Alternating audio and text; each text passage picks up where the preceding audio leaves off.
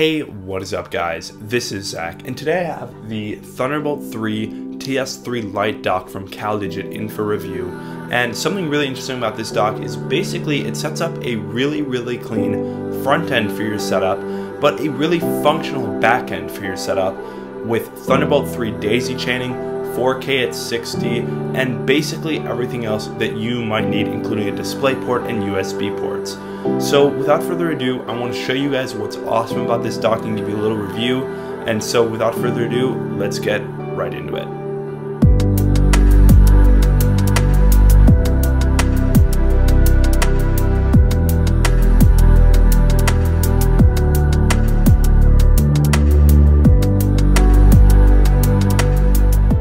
Alright, so let's start off with how this dock actually looks in your setup, and really that's up to you because it's a pretty modular system and it's just a dock that you can put wherever you want. Now the case is made from aluminum and the back and front are made from a matte black plastic, which feel pretty strong. Now on the front, not only do you have a USB-C port for something like the CalDigit Tough Drive, but also a normal USB-A port for something like a USB SD card reader, and I wish that they might have included a card reader on the front, but this is pretty much just as good. Now this makes plugging something in just super easy and right where you need it. But the best part about this dock is that around back there are so many more options.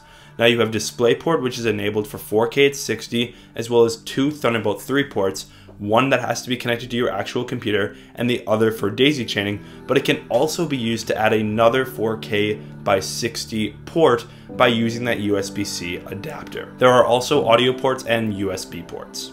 Now something that is really important with this dock and that a lot of people are going to find really useful is the fact that you can actually daisy chain the LG Ultrafine 5K monitor with this dock. So that means that you can plug in the dock to your computer over one cable, hide the dock away, and then also plug that monitor straight into the dock all over one cable, which is really awesome. But this Thunderbolt daisy chaining capability can also be used with something like a Thunderbolt RAID system or anything else like that that uses Thunderbolt 3. The thing that makes this dock really interesting is that when your setup gets really complicated, your day-to-day operation stays the exact same. All you have to do is plug in that Thunderbolt 3 cable and get to work. And that makes this dock really special because you can keep your initial connection simple while having up to two 4K displays, Ethernet speakers, keyboard, mouse, and all of that just over one cable, which makes your life really easy, simple, and awesome.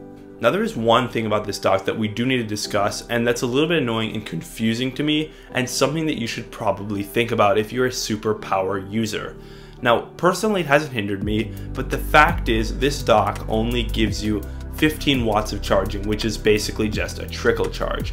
So if you need to edit a lot of video, if you need a game or do music production or something that's intensive on your computer will likely actually just lose battery when using this dock.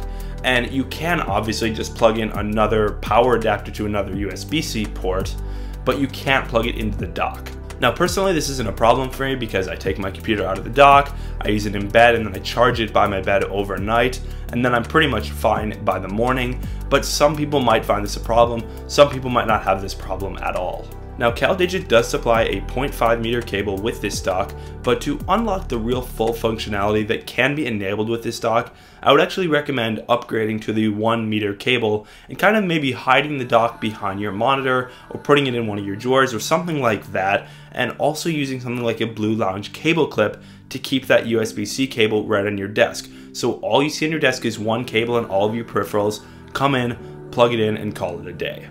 So if you get that 1 meter cable, you can keep your computer setup looking really clean, which is something that I really think is cool about this dock, is it enables you to keep your life pretty clean, keep it simple, even when it's not actually simple. Now $199 does seem a little bit steep for this, but there aren't really any other docks in the market that do this, and if you weren't to get a dock, you still have to get those relatively pricey Thunderbolt 3 to 4K 60 DisplayPort cables, and the USB-C hub and all of that, and it ends up being around $100 depending on what you need. To me, being able to clean up your setup and keep your functionality really simple, it's pretty much worth the $199 if you have the money to spend. So Amazon link will be in the description if you want to take a look at this dock.